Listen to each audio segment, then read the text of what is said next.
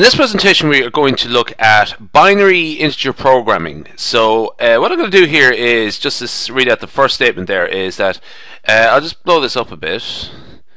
There's a couple of things there's only a couple of things I really need to talk about.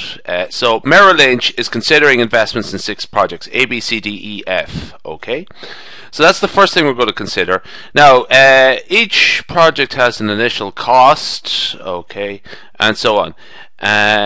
But what we're interested in here is I'm going to look at the logical constraints in particular in this question. Okay, so there's a lot of stuff there about minimizing costs, maximizing profit, minimizing costs, minimizing hazard rates, and so on.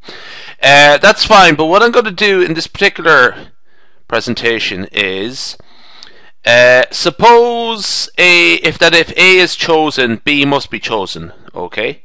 This is an example of a logical constraint, and also suppose that if C and D are chosen, E must be chosen. Okay, so what I'm going to sort of concentrate is writing in these sort of how to write in these sort of constraints. This is what I'm particularly interested in right now. So let's get started on this. So what I'm going to do first off is just quickly introduce X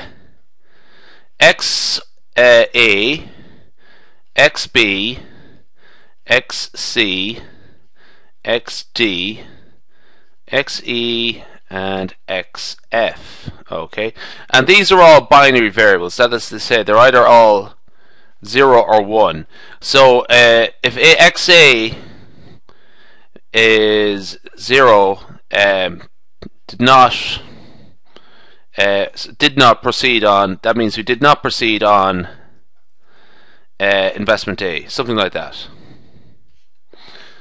And if it's 1, so it did not invest in project A, something like that. So that's what it sort of means. And if it is 1, did invest in project A. Okay, so what I'm particularly interested in is these sort of logical constraints where we might the first one I'll pick out is, let's suppose we can only pick 4 of these projects. Okay, I'll talk about the other ones first, but let's just start off with this. Suppose we can only have 4 projects, 4 of those projects there. So let's just actually sort of look at that one. How will we value that one? XA plus XB plus XC plus XD plus XE plus XF. If we can only have 4 of them, okay, let's just say for argument's sake 4 of those projects. Let's just say for argument's sake we pick out A, C, and E to go ahead with. We would have a 1 here, a 0 here, a 1 here, a 0 here, a 1 here, and a 0 here. The summation there would be 3. Okay, so essentially that's how we're sort of looking at the problem. So let's suppose we have a scenario where we have at most 4. So how we would sort of look at that, or how we sort of formulate that, is essentially XA plus XB plus XE less than or equal to, or let's do this in black pen, less than or equal to 4. Okay, so that's how we might sort of formulate that. So that's what am I saying there? At most 4 investments. Okay. Now let's look at another constraint. Only 2 from A, B, C. Let's say we had something like that. So we can disregard the rest of the variables. We can only have 2 from A, B, and C. Something very similar. XA plus XB plus XC less than or equal to 2. Okay. Yep. Another one we might have is that Yeah, that's actually as everything I can think of. So we'll get into more unusual ones. That suppose that if A is chosen, B must be chosen. Modify your solution. So in this first one here, if suppose that if A is chosen, then B must be chosen. What we're going to do is use a truth table approach. Okay. So what I'm going to do here is, when this is unjams, there we go, is I'm going to set up a truth table. XA, XB, set up a little truth table here. Okay. So 0 if it went ahead, or didn't go ahead, 1 if it did go ahead. So that's how we might sort of set up a truth table. If you're unfamiliar with truth tables or binary tables like that, I suggest you look it up. Okay. So, which combination of outcomes are okay? Well, if we don't have to build either, let's look at this again. Suppose that if A is chosen, B must be chosen. Okay, so the only outcome that we can't have is this one here. Building A, but not building B. Okay, that's not allowed. Okay, all of the other ones are allowed. If you don't have to build A, you don't have to build B. You can build B without building A, so that's okay. You can't build A and then not build B, and well, you can build both of them. Okay, so which outcomes here are okay? This one here, this one here. Essentially the first row, second row, and fourth row. Okay. But what we need to do is write it in such a way that we can state it as a linear programming constraint. Okay. So what I'm going to do is I'm going to write. So we might actually sort of experiment like a bit like this. So XB minus XA. Okay. 0 minus 0.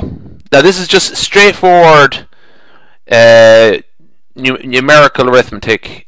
0 minus 0, it's not binary or anything like that. So 0, 1 minus 0, or sorry, 0 minus 1 minus 0, that will give us 1. 0 minus 1 will give us minus 1, and that will give us 0. Okay, and again, which outcomes here are not allowed? Just the minus 1. So essentially what we want to do is write a constraint such that XB minus XA is either 1 or is 1 or above. Okay. So how we might write that is XB minus XA greater than or equal to 0. Okay. That's how we simply might write that. Greater than or equal to 0. So it counts for a 0 or 1. We can actually write that in reverse. XA minus XB is less than or equal to 0. That's the equivalent. It's just sort of rearranging things around. Okay. So either of those two would work fine there. So if you build suppose that if A is chosen, B must be chosen. So if you want to sort of compute that as a binary integer constraint for a binary integer problem, either of these two would work fine. Okay. So the next one is, suppose that if C and D are chosen, E must be chosen. Okay. Now let's just sort of say if C and D are both chosen, as in we have both C and D. Okay. So let's take that scenario that both have to be chosen. Okay, together. Then E must be chosen. But if it's the case that it's one or the other, we can just rearrange things accordingly. Okay, so I'm just going to sort of work on the basis that both of them together have to be chosen. But anyway, how do we do this? So again, the best approach here is truth tables. So I'm just going to pause and draw out the truth table here. So there it's drawn. I have little. So essentially, we have 8 rows there as well as the headers. 0, 1, 0, 1, 0, 1. So we start from the right hand side and work left. 0, 1, 0, 1. Then 0, 0, 1, 1, 0, 0, 1, 1. Then here we have 4 zeros and 4 ones, just in case you're not sure how to draw a truth table. Here the case is, suppose that if C and D are chosen, E must be chosen. Okay, so both of them together are chosen. So the only sort of combination of outcomes here that is not valid is this one. If we have built C and built D, we must have built E. So not building E is not allowed. Okay, so this one is not allowed. Okay, yeah. So let's just look through it. We didn't build C, we didn't build D, we didn't build E. That one's okay. We built E on its own without needing B or C or D. That one's okay. It doesn't say anything about that. We built D on its own. We built D and built E, but we didn't build C. Okay. There's nothing in the rules against that. We built C on its own. We built C and D on its own.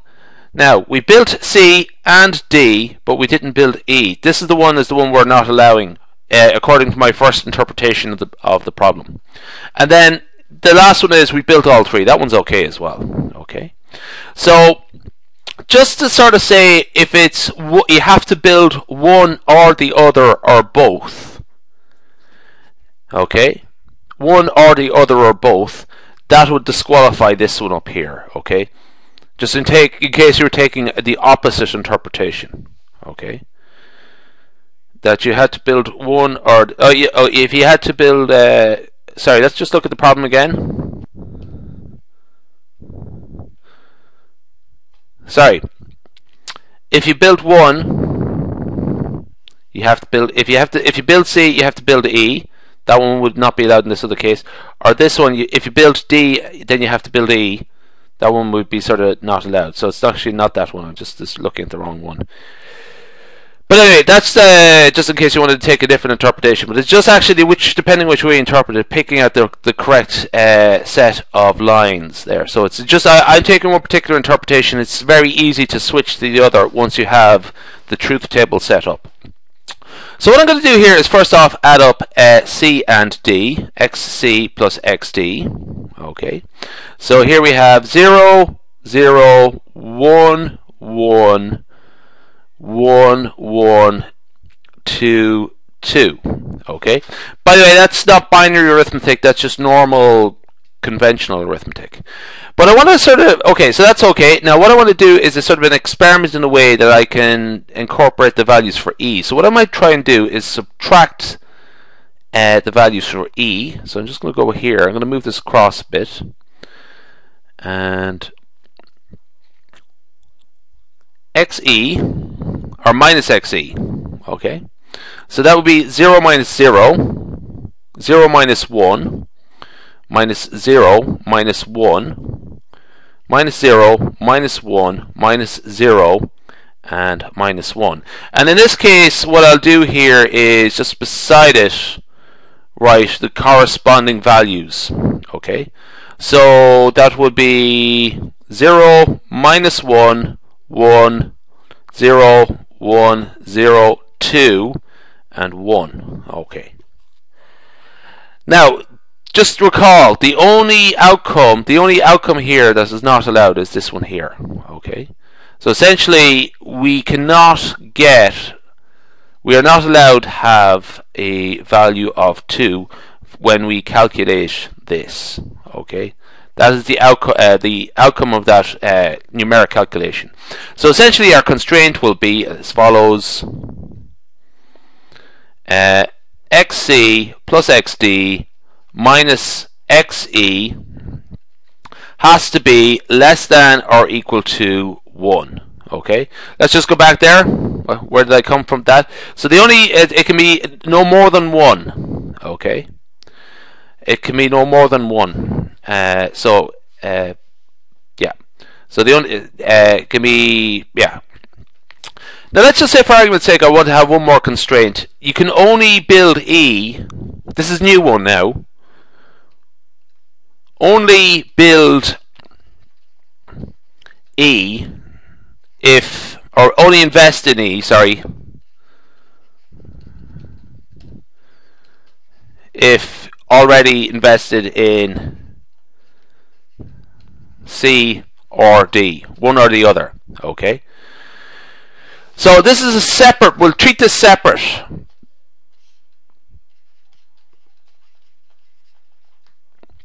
problem, but we'll use the same truth table.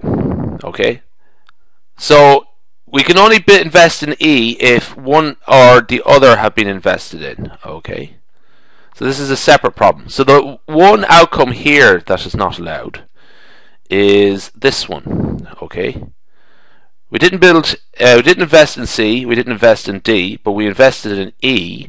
Okay, now according to that very same calculation, the outcome would have been -1. Okay, so for this